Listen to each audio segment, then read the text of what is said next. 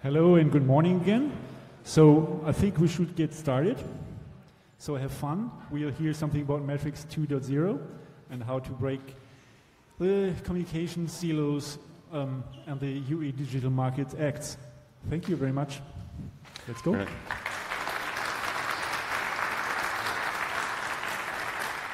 Good morning, everybody. This is cruel and unusual to be here at 10 o'clock in the morning for me, quite alone you guys. So thank you, everybody, for turning up to hear all about the latest things of Matrix and indeed the European Union Digital Markets Act. This talk is going to be in two halves. First of all, we're going to talk about Matrix 2.0 and where things are at there, and then we're going to switch through to the DMA side. So don't think you're being shortchanged that the first half doesn't really talk about DMA, because we will make up for it later, unless I run out of time, at which point it will all be about Matrix 2.0. So hopefully folks know that Matrix is an open network for secure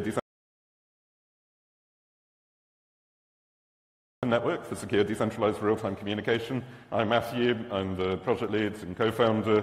Matrix gets used for lots of things, but today we will be talking about chat and VoIP. We will not be talking about fancy stuff like VR, AR, or IoT.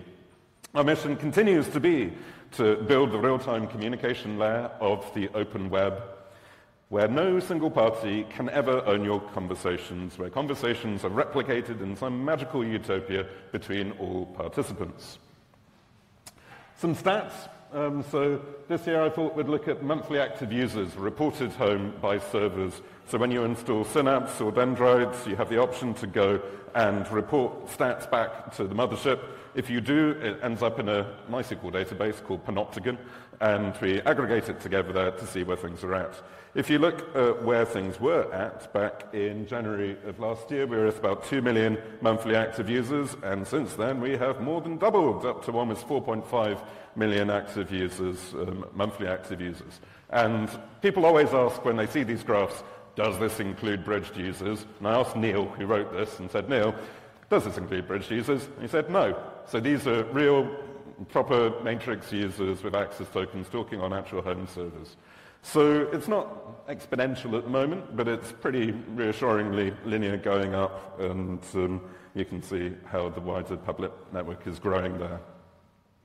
Another random metric, which I think we have to talk about, is that Stack Overflow every year polls everybody on Stack Overflow as to what their favorite technology is. And for the synchronous communications tool this year, and this came out, I think, last week or the week before, they asked people what their most desired tool was and also what their most admired tool was.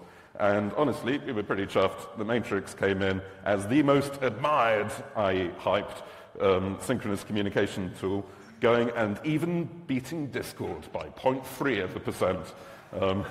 Also, the most desired open source one, unless you consider Signal to be open source, which is a little bit controversial.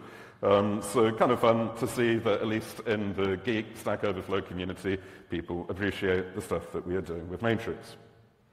Now, I wanted to talk about uptake across the sort of real worlds of Matrix, because the project does continue to grow and grow, and decided to focus on the public sector. So what I've done is to try to map out all of the big public sector deployments I know of Matrix across the world. And what I've tried to also do is to call out the minor problem, if you haven't noticed, that we have around funding Matrix development at the moment. In that there are many dots on this map here, and if we go from left to right, we go from kind of thousands to tens of thousands to hundreds of thousands to millions of users on the size of these deployments. And then the size of the yellow circles shows you roughly how much these deployments contribute back to the costs of the core team working on Matrix with the Matrix Foundation, or the folks who work at Element on the core team. And as you can see, it's a little bit asymmetrical in that we have our friends at BWI who support a lot for BV Messenger, an awful lot of Element X and matrix-rust-sdk thanks to their support. We have the Open Desk project with BMI in Germany. We have the Phoenix Suite, which is sovereign workplace capability done by Dataport. We've got all the schools in NRW with Bearing Point and Loginio. And then there are some smaller deployments like in Sweden, US, UK, NATO, etc. But some of the really big ones, like CHAP or Luxembourg or Hessen or Bavaria, which are in millions of users, are contributing very, very little back to the core project in terms of cash, at least in 2023. We're hoping to fix this in, well, hopefully all of these instances, hence calling them out here. However, across 2023, honestly, we had a really crap year. First of all, we'd been depending a lot on COVID funding, which evaporated as the pandemic sort of became endemic rather than a pandemic. And general macroeconomic slowdown thanks to post-COVID and the situation in Ukraine. This problem of lots and lots of deployments basically not helping fund the underlying dev. We also found a really interesting problem that the FSFE's mantra of public money for public code encourages governments to only fund features, we find. It's like, this is taxpayer money, we have to go and put this to something demonstrable, therefore can we implement, I don't know, polls, can we implement location sharing, can we do 3D location sharing? And we're saying, guys, what we really need is to support the core foundations. We need encryption that works, we need a Rust SDK that is indestructible and audited and all this stuff. And it turns out that getting funding for the maintenance layer is quite hard. So really, 2023 was pretty miserable. We had to shrink the core team as well as Element significantly. And this is basically manifested as forcing focus. So right now, we are focusing on Matrix 2.0, Synapse, Rust SDK, and Element X on top, JS SDK for Element Web and Element Cool, and nothing else. So I'm sorry, but if you're hoping that I'm going to strap on an Apple Vision Pro and launch myself off the stage demonstrating VR, it ain't going to happen this year. Everything else is paused. Peer-to-peer Matrix is on hold. Pseudo-IDs and crypto-IDs, despite the amazing work that Devon did over the course of 2023 to set up for account portability, where you replace Matrix IDs with public keys so you can port between servers, completely shelved for now. Low bandwidth Matrix, so using noise and other transports for really low bandwidth, is gone. Dendrite is continuing, but not funded by Element for now at least. Critical bug fixes only on the old iOS and Android SDKs. So the classic Element iOS and Android apps, if you haven't noticed, have been since June. Libol, the old C++ encryption implementation, again, is just in critical bug fix and security fix only mode, replaced by Vidosmats, the Rust encryption implementation. And poor old Third Room is completely on hiatus now, and the team has gone on to other things involving Apple Vision Pros, ironically. So, and this is also a real shame, as in a different world, I'll be showing you some really cool stuff in Third Room, and if you're interested in the 3D on Matrix stuff, go and check out the final release they did, as it had an entire direct manipulation in-world editor, complete with write your own apps on top of it in real time, and it was really cool. Meanwhile, on the Element side, we ended up switching development of Synapse to AGPL, away from the Apache license, as a fairly desperate measure to try to get folks who build on top of Synapse to contribute back to either the code or the costs of building it. So, long story short, for Matrix to prevail, we really need your support. So the foundation that looks after the spec and many other aspects of Matrix now runs entirely independently with Josh Simmons, he used to be president of OSI, as managing director.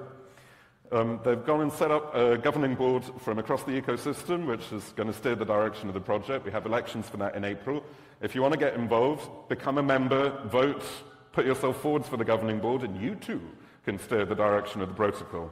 Right now, there is a funding drive that we launched earlier in the week to support the core spec work, trust and safety, bridging, running matrix.org infrastructure and governance work, and the target there is 900K. Please get involved. If you're in this room and you're not just chipping in, couple of, well, I think it's like $60 a year from memory, so whatever that is in coffee, please get involved. And meanwhile, do remember that an awful lot of, well, almost all of github.com/matrix-org is actually maintained by the core team who now work at Element, who donates, and Element donates their time to the project. So if you're a government hypothetically wanting to use Matrix, please work with Element to support the underlying infrastructure. That said, lots of people getting involved. We have 716 individual donors already. We've got some amazing companies like Beeper and XWiki, Gematik, the German healthcare interoperability agency, Faircom, obviously Element, CryptPad, and Thunderbird, all signed up now as organizational members. So, enough plea for help. Let's talk about Matrix 2 quickly. So we introduced Matrix 2.0 last year at FOSDEM 2023. The mission is to make Matrix as fast and as usable as the mainstream alternatives. So practically speaking, that means it syncs instantly, logs in instantly, and launches instantly. You can join rooms instantly, or at least fast. You get native VoIP with end-to-end encryption, and you get OpenID Connect. This is not a new spec release yet. I have to say that, otherwise Travis will go and kill me. This is showcased in matrix-rust-sdk and is then used in Element X and quite a lot of it in Fractal 5 and 6 in GNOME. So I have to say, last year when I stood here and enthused about Matrix 2.0, it was very alpha. Like, we got the demo working at 3 a.m. the night before or something like that. So all of 2023 has been polishing this and trying to get it into proper production. And in September, we did launch it in the form of Element X Ignition to everybody so they could actually play with. Rather than talking about it, let me show you where things are at. And probably the easiest way to do that might be to just show you my Element X. So hopefully that is coming up and is vaguely visible, or perhaps not. Let me zoom in a bit. Is that more visible? So this is just my personal account. I'm not going to log in again. Apparently we've got a blinking stream. Apologies if we've got painful flickering of the slides. Sorry if you're online. But this is kind of fun. Hello world. You can see since last year many things going on here. We've got our read receipts going down the right hand side. We've gone and got fancy animations as people go and heckle with the animation. Obviously the login and the launch is as fast as it ever was. But we've really gone and fleshed out a lot of the features here. So for instance, I could not navigate my laptop whilst zoomed in. I could, for instance, go and send a location share. And this is using OpenStreetMap and with Mapbox and MapLibre in the background. So I can go and say that I'm in Brussels and hit share on that and it will come up. I could go and show off things like the rich text editor, or at least I thought I could, although I might have it turned off on this account. Let me go and dip into our beautiful settings, go into advanced settings, turn the rich text editor on, go back out again. And now if I go down here, I can say text formatting. And this is this isn't using the sort of native iOS, macOS stuff. This is a Rust rich text editor that we actually bought that would be cross-platform across Android, iOS, and web. And I can say hello world like that, go and select bold it, and I turn a link on it, or whatever else I need to do. By the way, this is obviously the iOS app, but running on macOS, also runs on iPad. I'm just doing it here on macOS because it's easier to demo rapidly. And yes, Bundes Messenger is from the BV Messenger creators, but if you use Bundes Messenger, at the moment at least, nothing directly comes back to us, just saying. What else can I show you whilst I'm in here? Perhaps you can show a voice message, which will probably get deleted by the moderation system, but if I give it permission to use my microphone here, you can see me blathering away like this. Go and hit stop on it, so I can obviously go and replay that here. Here you can see me blah, blah, blah, and go and hit send, and with any luck the moderation system will go and kick in and promptly delete it because it's not helpful for people to go and send voice messages into rooms, or not. So as you can see, things have gone and moved on an awful lot from where they were on Element X a few years ago. We also have these beautiful grey dots, which are surprisingly hard to put together. These are unread status, and one of the things we're trying to get right in Element X is calculating unread state correctly. Everybody, I suspect, will be aware that over the last year we've had a lot of problems with stuck notifications and unread state on Element Web, and we were determined to get it right here on Element X instead. So what else can I tell you there? That's probably enough for now. Let's go back to the actual slides and possibly zoom out a bit. So let's quickly talk about the component bits of sliding sync of Element X. The big one here is sliding sync. The idea is that the server should only tell the client about the rooms that the client needs to display. So it should be constant complexity with the number of rooms rather than linear complexity with the number of rooms. To say that it's been a bit of a journey is an understatement.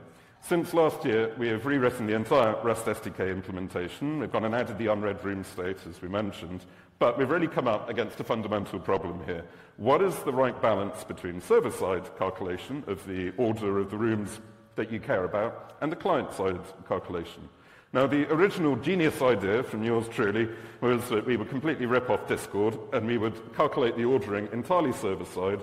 The clients get a sliding window into that, and then you send updates to the client as the ordering changes on the server. Now, obviously, that's not going to work with end-to-end encryption, because for end-to-end encrypted rooms, only the client knows for sure what the correct ordering is. But that will be all right. We'll fix it up on the client. And so you'll get the optimal solution, pre-order on the server, and then fix it up in the client. And it turns out this is a disastrous idea. It is a real pain in the ass to implement. It was a pain in the ass to implement it last year. It was then a pain in the ass to re-implement it. And we're at the point now where even I realized that it was a terrible idea, and people are saying, guys, please, can we simplify this a little bit? Because the problem is that really, clients are the only ones who know the right order. End-to-end encrypted rooms are pretty common these days, and so the fix-up process would be entirely horrible, and we've never really even got it right. So what we're doing instead is to switch to sort primarily on the client, and we use coarse heuristics on the server to send a rough estimation of the correct ordering, and we're sort of naming this or dubbing it pragmatic sync. However, this is a subset of sliding sync, but without the sliding bit. So not quite implemented yet. I saw that a PR popped up a few days ago from Ivan, 3068 on the Rust SDK repository, that does actually implement client-side ordering as well as lays the groundwork for filtering rooms there. Now, as a result, we're not yet doing native sliding sync implementations because we are still iterating on the API. As I said, this is just deleting stuff now. It's not a massive rework or anything. It's just simplifying it to make it easier to work with as an API. And lots of people say, I'm not going to use sliding sync until it's native, until it's firmly in the spec. Seriously, it's really easy to run one of these. It is just a single blob of Go. You build it, you give it a Postgres database, and you run it, and you point one URL at it on your load balancer, and you're done. And I've done it, and I never had to touch it again other than to occasionally update it. So please do dog food this, play with it in Element X. Then on the end-to-end group VoIP, lots and lots of fun stuff. Let me do a very quick demo. I'm already running late on time.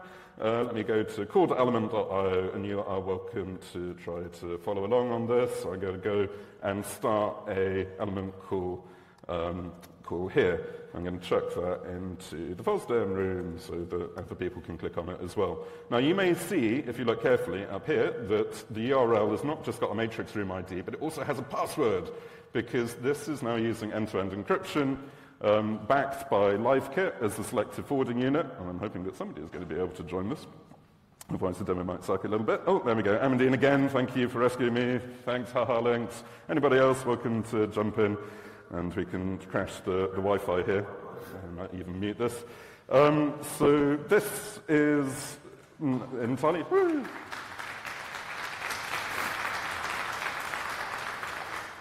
So this is really the great sort of the descendant of the demo that we did last year, except this is the real one. Oh, hi, Andy. Thanks for dialing in at home. So what we see here is a LiveKit-based selective forwarding unit with end-to-end encryption using S-frames negotiated over matrix, so that you basically get best of both worlds. This is a normal matrix room.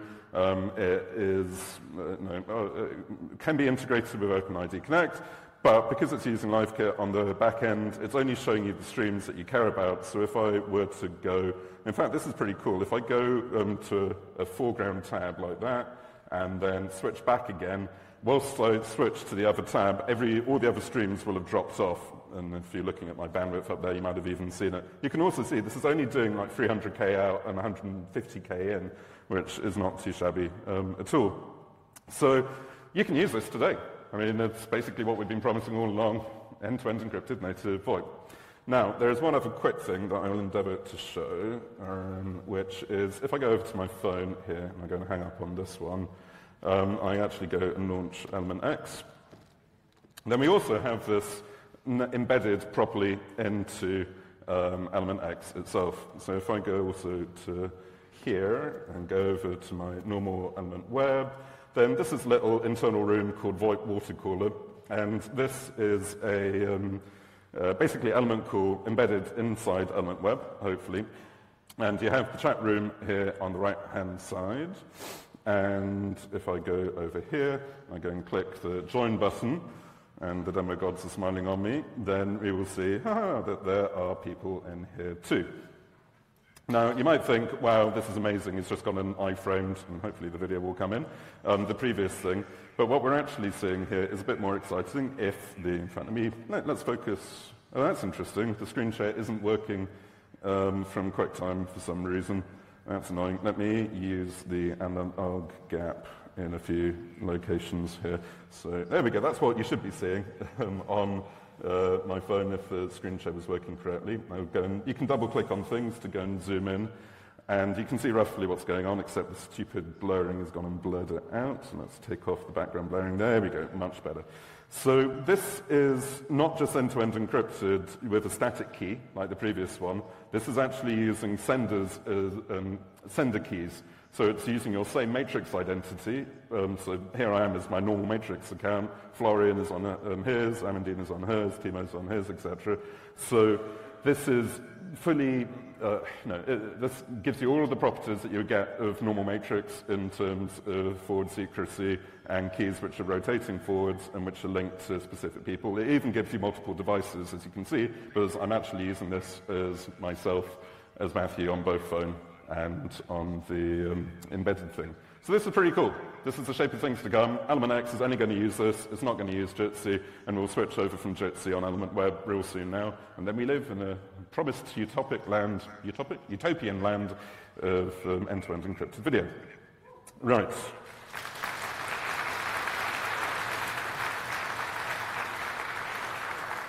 Thank you. Where are my slides? Here are my slides. So, if you want to see more about this, come to the dev room, see interoperability with Fluffy Chat, which is a really cool demo because this isn't just element core, this is standards-based matrix land. And yeah, we just need to basically finish the spec and turn it on everywhere. Then, OpenID Connect, the great transition is in full swing. If you haven't realized, OpenID Connect is going to make the world an amazing place. It gives you passkeys, MFA, 2FA, single-click login via QR code, complete with end-to-end encryption identity. No more emoji verification, just scan a QR code and bang, you are in. No more leaking passwords everywhere, consistent auth account management, actual proper password manager integration, proper SSO support, access token refresh, as well as scopes so that you can lock down what things your app can do. Here is a quick screenshot. I don't have time to do an actual demo, showing what the sort of UX is like when you log in now to a SSO thing in Element X land or indeed from Element Web. And it gives you, obviously, details about your IP address, your scopes, the privileges that you're granting the app, and it really is a transformation from where we have been before. You can run this today via Matrix Authentication Service. It sits alongside Synapse, written in Rust. It gives you this UI. We do now have migration from Synapse using the Syn2Mass tool. It provides some backwards compatibility for Matrix Auth, but there are some missing bits. It does require a native OIDC-capable client, like Element X, or indeed Labs on Element Web. Finally, Rust SDK work. Obviously, this all hinges around Rust SDK with the Matrix 2.0 implementation there for sliding sync and OIDC. We've added in this UI crate that gives you the high-level UI components, which basically power what we've been looking at.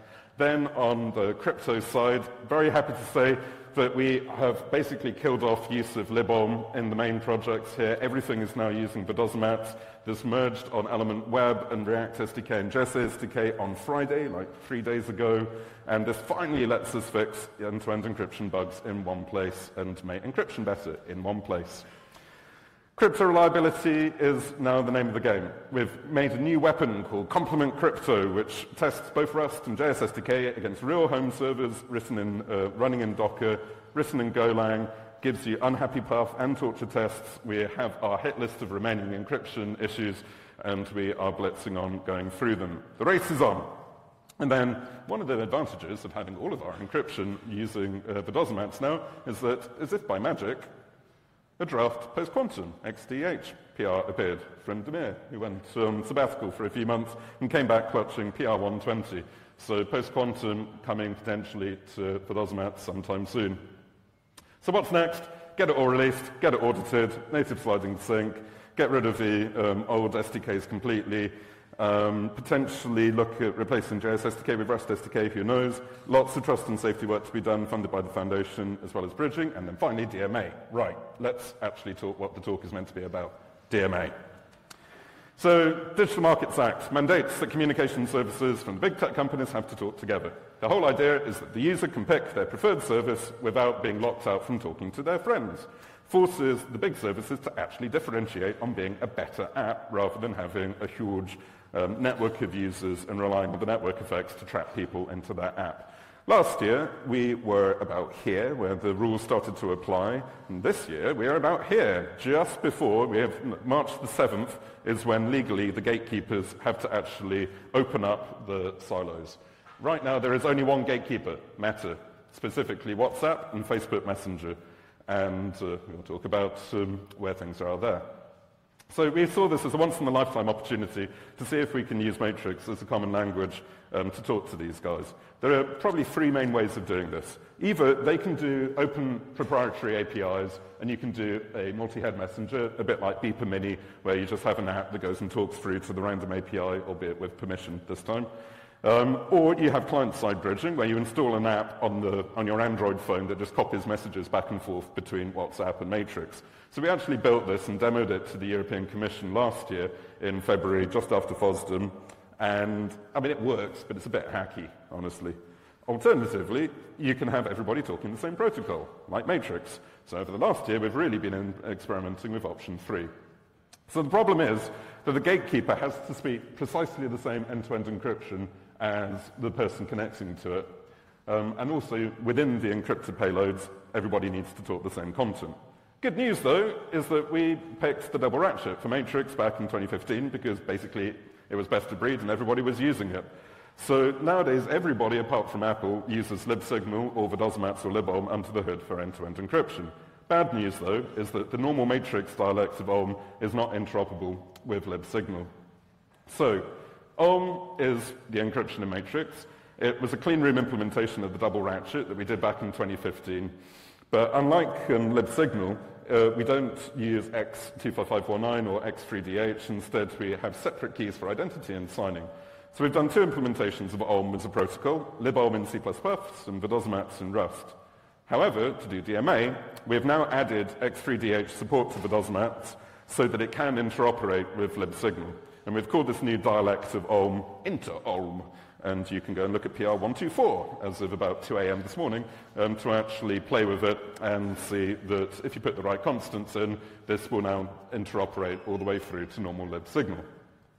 So this means that you can do a hypothetical matrix for DMA architecture where you have a typical matrix client like element X, which talks matrix through to a home server, which then goes and uses MSC 3983 and 3984 to bridge end-to-end encrypted semantics through a application service, which we call a protocol converter, because it's not really a bridge. It's maintaining end-to-end encryption. So it is converting the matrix signaling through to the hypothetical gatekeeper signaling, and then talks through on the gatekeeper side to their client.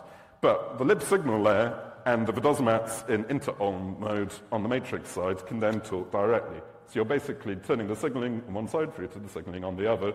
And as long as you can agree on a common content format of some kind, like matrix events expressed in protobuf or something like that, then you have the holy grail of being able to interoperate between matrix and a big, big messaging service.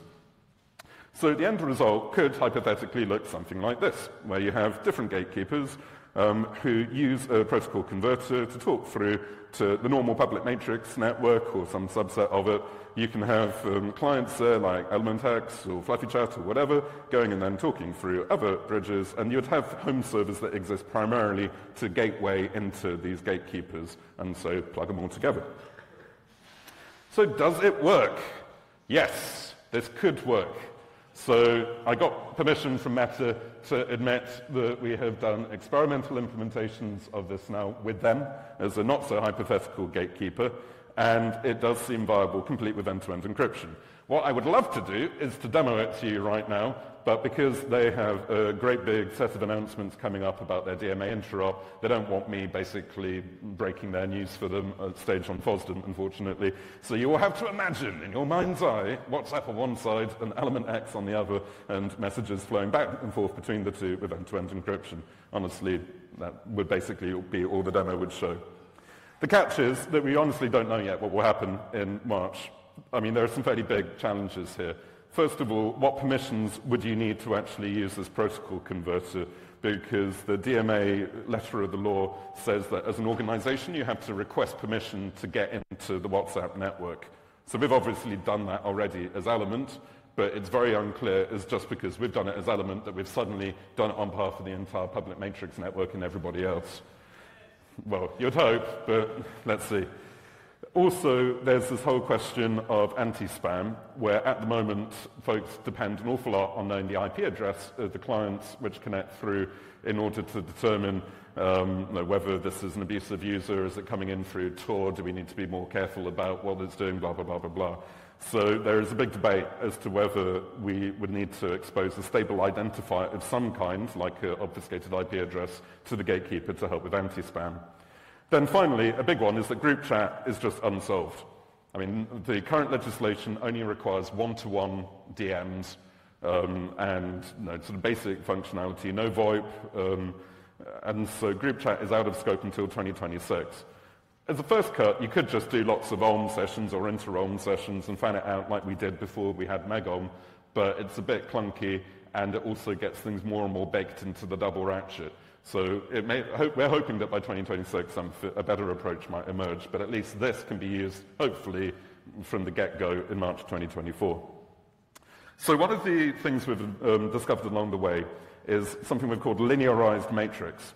So DMA doesn't mandate any of the cool stuff that Matrix does.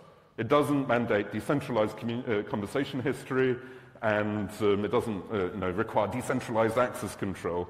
And what we've seen is that gatekeepers might see Matrix as a little bit overkill when implementing it natively. Just imagine a conversation where I turn up to somebody at WhatsApp or wherever and start going on about DAG replication and state resolution and decentralized ACLs, and it's all so cool. And they perhaps understandably would say, well, that's very nice, sir, but DMA doesn't say anything about that. Whilst we would love to implement state res and Erlang, perhaps we just need to worry about straightforward interoperability. So is there a lighter architecture that could work? What if we had a protocol that was compatible with Matrix, but skipped all the complicated state res stuff, knowing that we could bridge it into actual full-fat proper Matrix when needed? So Travis and myself came up with this proposal called Linearized Matrix as part of the IETF MIMI working group. And it's literally the same matrix events and power levels, even the same auth events, but rather than putting it in a DAG, you put it in a linked list. So it's much easier to play with because you just have a list of events. And you can then bang it around the place in a hub and spoke server topology, which is something that the gatekeepers might be willing to actually implement rather than full-blown matrix. But then the second it goes anywhere near us lot, we can just actually fan it out into proper matrix. So we have an implementation of this, the amazingly named Eigen server, which is a bunch of TypeScript, about, 1,000 lines of code from memory, that shows just how simple it could be to implement this subset of matrix. In practice, it could like this, and this one really is hypothetical. Please do not read anything into the logos here. But it would basically have normal full-fat matrix here. One of the servers that has got permission to talk through to a gatekeeper, like Google might be in future, would then talk proper matrix through there. And, would talk linearized matrix there, and then say that conversation would end up hubbed, and only that conversation, this isn't all the traffic, but there would just be a given hub for that conversation to plug everybody together. And it makes it a lot easier and more practical to actually implement in Bigtable and Erlang or whatever on the right-hand side, whilst also talking to the matrix world on the left-hand side. However, linearized matrix has not gone entirely according to plan.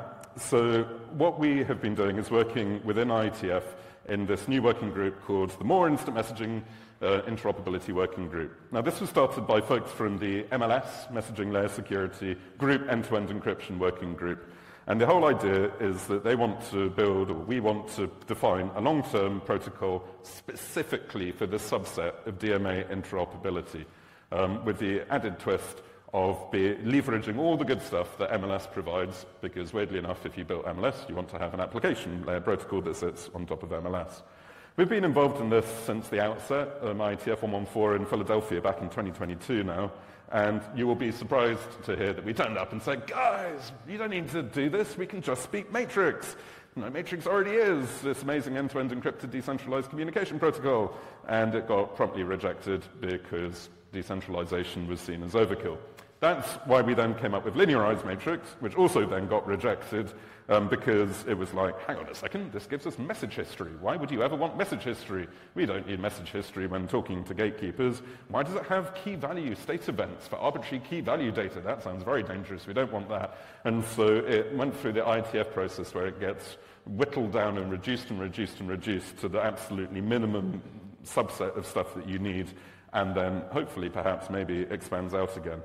One of the big debates has been whether Mimi should support interoperability with today's protocols, like WhatsApp or Facebook Messenger, and critically the double ratchet, or do you hard-code the entire design to require MLS for encryption? So you can imagine that there are a bunch of people who really, really have bet the farm on MLS, and a bunch of slightly more pragmatic people, perhaps, who have bet the farm on just wanting to interoperate with people, and that debate has gone back and forth. So we ended up forming a design team between folks on Matrix side, Cisco, Google, Wire, Phoenix, and Wicker, to try to build something from the ground up that would provide this on-ramp from today's double ratchet world into an MLS world. And the idea is that you literally could use this today to interop with double ratchet platforms like Matrix or WhatsApp, but then also provide a really low friction way to steer everybody through to talk MLS. And there was a lot of back and forth on how this could look, because it basically tries to solve this paradox that on one hand, if you have MLS, you should use it as much as possible. You should use it to synchronize state across the various folks in the cryptographic group, and all the sort of benefits of MLS. However, if you don't have MLS, you need to kind of fake something that looks a bit like it out of today's double ratchet and sort of linearized matrix stuff. So we've been trying to glue together two pretty different architectures with a transition path between the two. So we published that back in Prague in November in draft Ralston Mimi protocol, and it, in theory, gets best of both worlds. The layering does end up being a bit complex, though, and so for the last couple of weeks we've discovered that Wire have done an entirely new draft, which we are now trying to merge back together. Yay, teamwork. So to solve today's DMA challenges, meanwhile, whilst we go through this wonderful process with IETF, we've also just been using plain old Matrix. So, what comes next? I've no idea. Honestly, no idea what happens come March. We'll see what DMA API's Meta ships on March the 7th. As I said, I'm not allowed to steal their thunder on that. Looks as if we may be in the first organization at Element to actually implement against them. So whatever happens, hopefully it will involve Matrix one way or another. But that is the shape of DMA things to come. And I don't know why I was speaking so fast, because apparently I've got 2.5 minutes left. Have I actually finished early for the first time ever in 10 years of FOSDEM?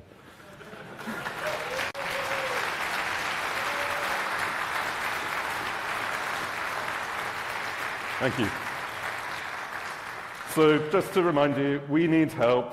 Friends do not let their friends use proprietary chat services. If you benefit commercially from Matrix and you want us to continue to exist, please support the foundation. Use the QR code, become a member. Run a server or buy an enterprise one from Element.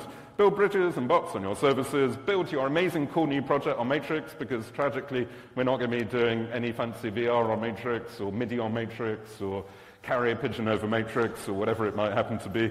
You have to build your pigeon teleporter yourselves from now on, but hopefully we've inspired you enough to do so. Follow us on Mastodon, or indeed Blue Sky, or many, many other things, and spread the word. Thank you very much. Questions? We have a question. Thanks for the talk. What's the status of specifying the export-import format for a Matrix server so you can actually back up Matrix rather than backing up Postgres or whatever database is under it? I didn't quite catch that. Was there a question of speccing the server-to-server API to make it easier to implement home servers? Right now, a matrix server, be it Conduit or Synapse or whatever, keeps all the data in some data storage. Right. If you want to back up a server... Okay, sorry, I get the question now. So the question is data portability between home servers. So you can migrate from Synapse to Dendrite or Dendrite to Conduit or whatever. So there is deliberately not an MSC for defining that right now, because what we tried to do was to do account portability. Because if you have switched out your matrix IDs for public keys and you define either either the client or perhaps the server gets to define the home of the accounts, then the act of migrating yourself from Synapse to Dendrite would be to basically do an account port, a bit like on GSM, to switch where that public key resides. So rather than having an export format and a great big wodge of JSON or a kind of GDPR DSAR style thing, instead the protocol itself does what it does best, replicating data between different servers, and therefore you wouldn't need an interchange format. Now this has some minor problems. First of all, as you just heard, we've had to stop working on it. And secondly, it doesn't solve the GDPR DSAR use case where you need to have the data checkout functionality. At the moment, Synapse just does a very blunt way of doing that, or there is a separate tool, I forget what, that exports the data in a huge, indigestible blob of JSON. So I think it would be a useful thing to have. It's not something that we're working on at the moment, but if anybody in the room would like to write an MSc for expressing a DSAR format, which could also potentially be used as a quick fix for data portability between implementations, that would be really cool. And I'm sorry that in this instance, perfect has been the enemy of good in that we invested the time that should have been spent doing that in doing account portability rather than DSAR tooling. Excellent question. During the super call, during the nice video call with everybody joining that you did like a few minutes ago, is there any network optimization where like the clients were talking to each other or they were all going to the cloud and back? Just thinking if that was something you thought through. Now the acoustic in here is terrible. I don't think how you've been hearing me. Sorry, I didn't catch that. About the video call where everybody joined? Yeah. Okay. We were just like considering if that there was any kind of optimization for limiting the bandwidth to the internet or there was any sort of peer-to-peer. Okay, so bandwidth control for element call. Okay, so at the moment the LiveKit SFU has actually got really good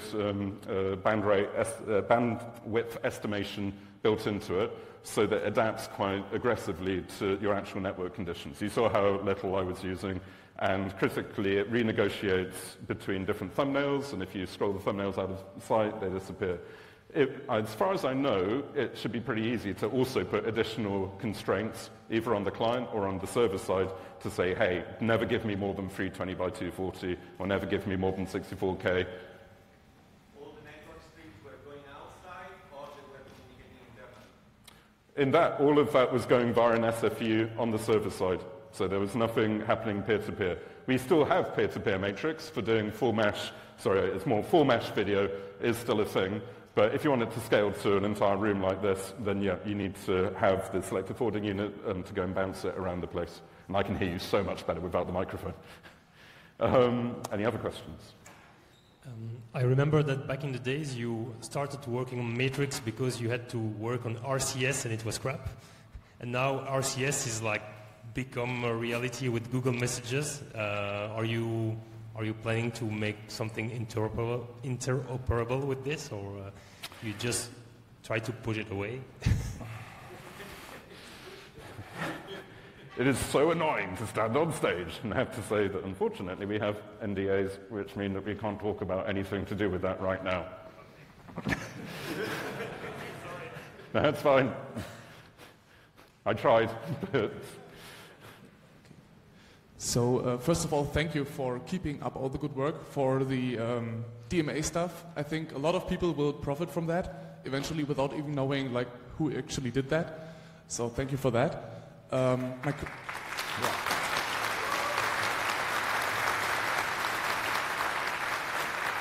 I should point out that the DMA stuff is all Amandine's fault. She has the right accent and is willing to go to Brussels and talk to people with the right accent, whereas I just came in at the last minute and said, oh, brilliant, let's play with double ratchets. So, but either way, I'm glad that honestly we were able collectively to shift it forwards. My actual question would be to Matrix 2.0. Is there like a concrete roadmap how the rollout of Matrix 2.0 will eventually happen and how backwards compatibility with, for example, legacy SSO login, and will Element X support normal sync eventually for the rollout or something like that? So I got the first half of that. So a roadmap for Matrix 2.0 is really land the remaining things as rapidly as we can. It's very hard to predict the pacing of that because it depends entirely on how it's funded. And the reason it's not going as fast as we would like is that often we end up doing completely other work. Like somebody might turn up and say, look, we need the best screen reader support in Element Web known to man, at which point the JS SDK and other folks who might be working on the lower levels of Element Web end up doing accessibility, which is great, but it can completely starve out the lower level things. And so work that might have happened next month finds itself shifted back 6 months because everybody was committed to go and do some other requirement. So I'm afraid we don't publish a roadmap on it other than we'll do it as quick as we can. I didn't catch the second half. Backwards compatibility during the rollout. For example, will Element X support legacy home servers that don't have sliding sync, for example? No, no way. It's hard enough to make Element X as snappy as it is without also supporting the legacy authentication or the legacy sync. And frankly, it's also a sort of mechanism to try to get everybody to speak the brave new APIs. So yeah, we are not going to see legacy support there at all. Instead, we will just optimize to make the Matrix 2.0 spec stuff as effective as possible. Thank you. That's right.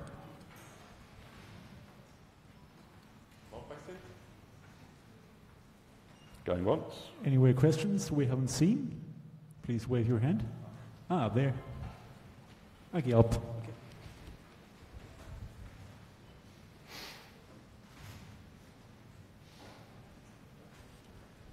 Hi, so thank you for a great talk and for all your work, especially on the DMA side. Second that. When it comes to DMA, the gatekeepers, will they scope DMA access to EU users, or how will that work? That is precisely the sort of thing that if I gave you the answer to, or my guess at the answer to, would get me sued by Meta for breaking an NDA. So I don't know, I'm afraid. But they should be announcing it in the coming weeks, because obviously they need to go live on March the 7th, and they need to try to explain to the world why they have upheld the regulation in the way that they have. And honestly, I don't know the answer. I mean, the builds which we've been working with are sort of coming down to the line. They're all full of Lipsum text, and they haven't been internationalized, and the UI is very clearly still in flux. So that's what I mean when I say I don't know. We'll see it in the next couple of weeks. Right, any last ones? Oh, over there. So, if I understand correctly, Matrix 2.0 will require multiple services alongside Synapse for sliding sync, for example. Do you have a plan to provide a software distribution that combines all the needed services? Thank you. Okay, I think I caught that, which is there going to be a distribution that bundles together Matrix auth service and sliding sync alongside Synapse? So in the long term, we want to have it natively implemented on both. Matrix auth service is designed to be embedded as a Rust module inside the Python sort of host of Synapse, and likewise sliding sync eventually, I hope, will end up as a native module of some kind there too. In terms of distributions, there are various options already. So Element provides its Element Server Suite supported distribution, which is the sort of thing that we try to persuade governments and big enterprises to use. There is also Slaviz, Matrix, Docker, Ansible Deploy, and Ansible Playbooks, which again gathers it all up and runs it as systemd services. And I'm sure that there are other like Helm charts out there from the community. There are also Helm charts for Bundesmessenger, published on Open Code for the German public sector, as well as ones for OpenDesk, which is the digital sovereign workspace there. So there are a lot of options out there. Obviously, with my Element CEO hat on, I would really hope that people might actually buy the one from us so that we can keep paying the salary of people to build the underlying technology, but you can also go wild with any of the other distributions. The whole thing is starting to feel a bit like Linux, honestly, with different distros done by different people with different licensing and mentalities, which I guess makes us Red Hat on the Element side. And I have 16 seconds left for any final questions. In which case, I am actually going to finish early. Thank you very much. Yeah, thank you very much. FOSDEM wants to say also thank you to you with some sweet calories.